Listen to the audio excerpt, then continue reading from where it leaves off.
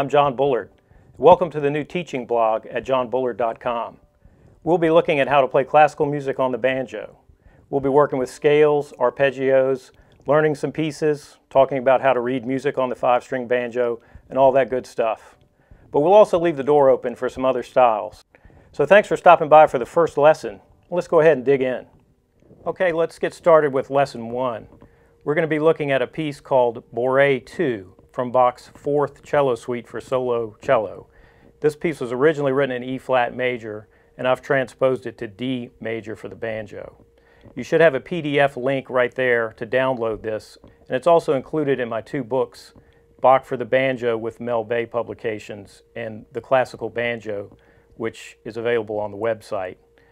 This was recorded on my first CD called The Classical Banjo. Now let's dig into this piece a little bit further. The first thing I wanted to mention is that this is counterpoint, and that means there's 2 lines going on at the same time. Sometimes counterpoint is 3 or even 4 lines going on at the same time, but in this piece we really just have 2. So the job here is to be able to hear two lines pretty much independently. Now there's some places where they sort of overlap, but for the most part there are 2 lines going on. So let's look at the A section and see what the top line sounds like. So the top line goes a bit like this.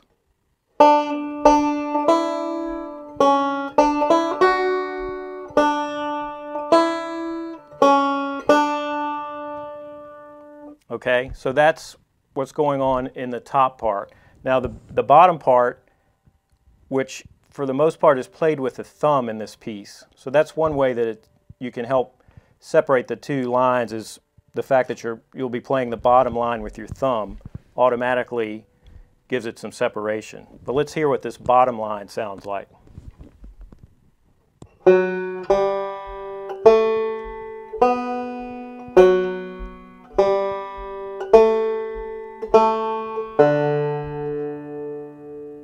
Okay, so let's look at ways that we can bring these 2 lines together but still hear them separately as well.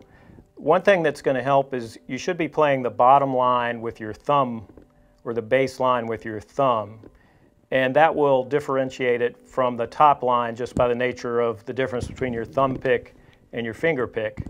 But also you can, intentionally bring out one or the other at different times. I'll play through the A section and try to exaggerate bringing out the bottom line.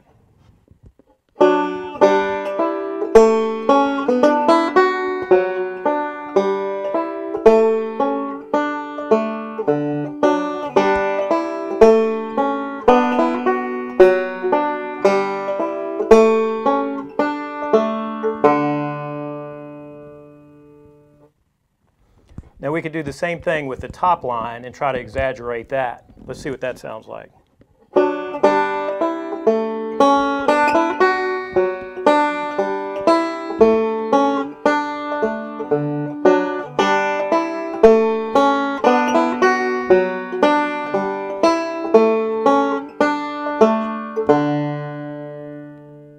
Okay, so the other thing that I wanted to mention about this piece that will help bring it to life a little bit is the idea of using some dynamic phrasing. Now this is a pretty short piece and there's not a whole lot you can do, but just a little bit of phrasing and dynamics actually adds a lot to something even as short as this. What I'm talking about is, let's say we start off the A section at what I would call mezzo forte, fairly loud but not overbearing, but pretty strong, like this.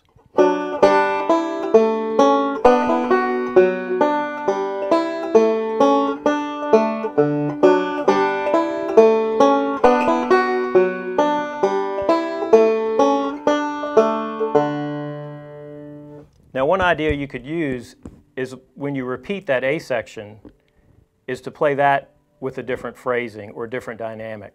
So what I'll do here is I'll play the first time through sort of like I just did, but then the second time through I'm going to back down and try to be a little bit more quiet. So let's see what that sounds like.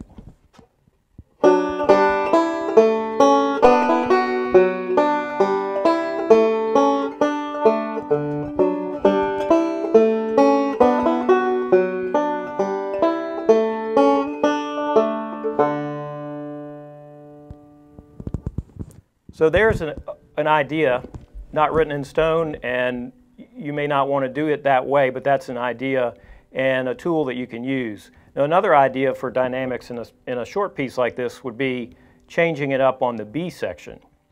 So what I'll do is I'll play through the A section once and then go into the B section and change it up. What I'll do here is play the A section fairly strong, and then when I get to the B section, I'm going to lighten up and try to put a little more poignancy into the piece, a little more emotion in that part. Let's see what that sounds like.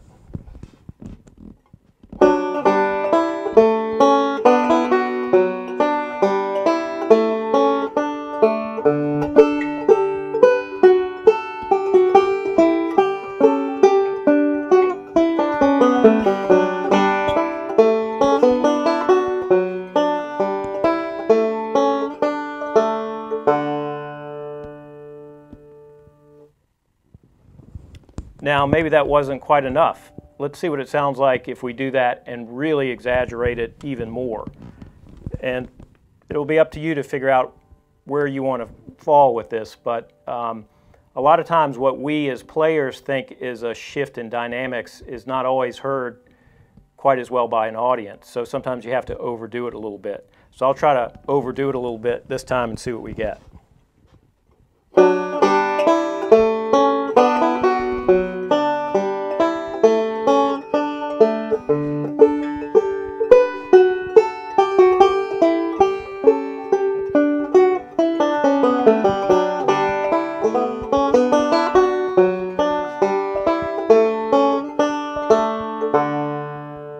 Some things to help you vamp out this piece, maybe be a little more expressive with it, make it come to life a little bit. So I'm going to go ahead and play the piece in its entirety, and maybe you can get some ideas from that as well.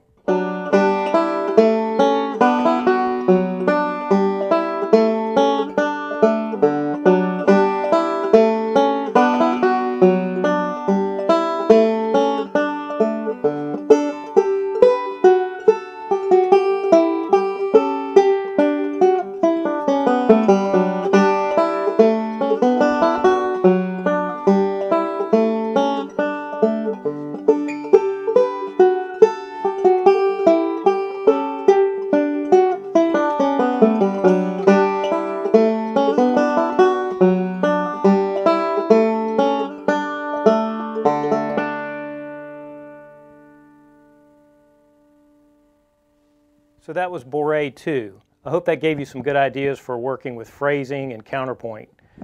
Some things that can really help a piece come alive and be a little more interesting to an audience. So thanks for stopping by for the first lesson. We'll pick it back up again soon. If you'll go on the website and sign up for my newsletter, I'll send out an announcement each time a new lesson is posted. So thanks again, and we'll see you then.